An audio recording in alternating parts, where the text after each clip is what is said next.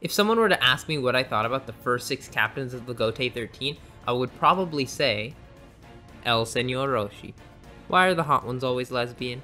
Chinese Orochimaru. Attack of the Mill. You thought it was Jonathan, but it was me, Dio. And the only anime character to ever say no to incest.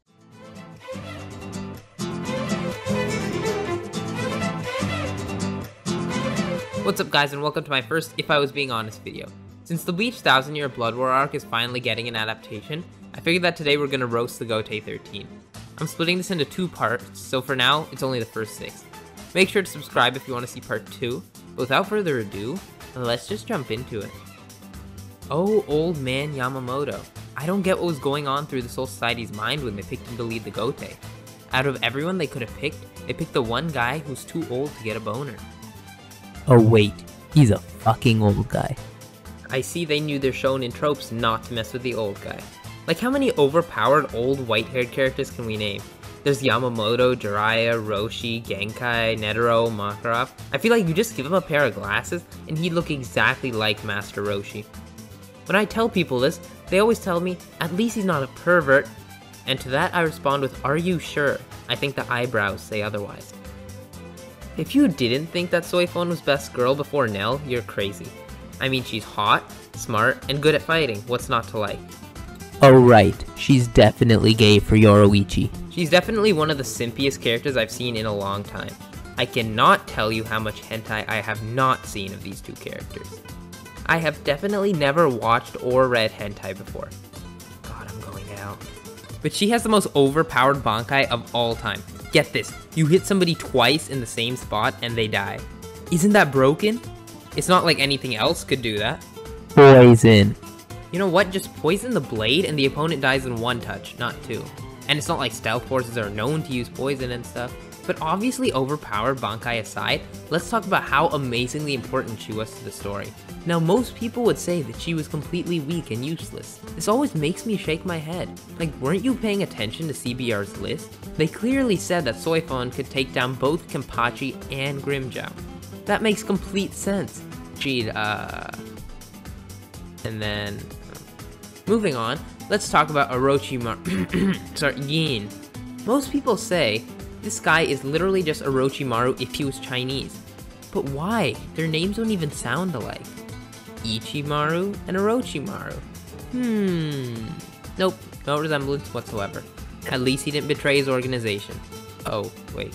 You know, when I was researching for this video, apparently Gin is super popular, like especially among girls. Like, are you serious? This guy. One look at him and I already know that he's a pedophile.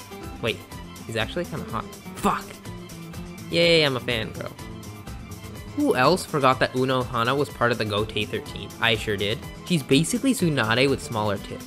Her only job is to somehow appear at the perfect time to heal any of the important characters whenever they get hurt. But at least she's not scared of blood, you know? You gotta be a real idiot to be a doctor and afraid of blood. I don't know what to say about her, I just kind of forgot she existed. But who sees this haircut and thinks, hey, I think that's cool? Nobody. Nobody ever. You can't deny that Sōsuke Aizen was one of the best villains in history. Like, when he stopped Ichigo's sword in the Soul Society arc, that was the coolest thing ever.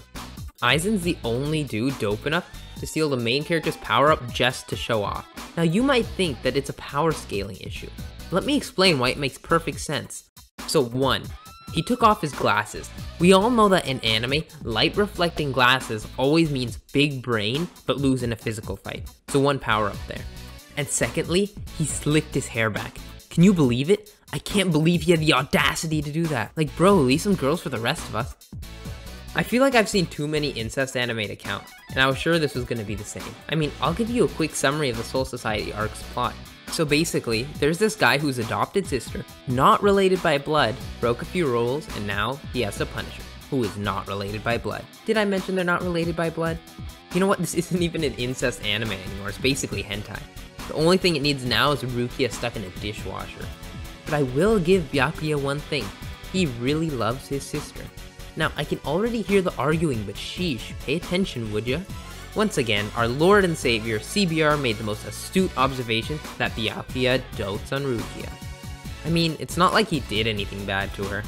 But you know what makes me really like this guy? He was willing to lose to Ichigo's Bankai just to show off the almighty power of beginner's luck. Remember back when Ichigo going Bankai was the coolest thing ever, until it immediately became irrelevant after the fight. Like literally 2 seconds later, Aizen bodies it with a finger. This guy is so cool, he was willing to lose to Ichigo just to make Aizen seem more badass. And I mean, not everyone is powerful enough to almost be killed by their own Bankai.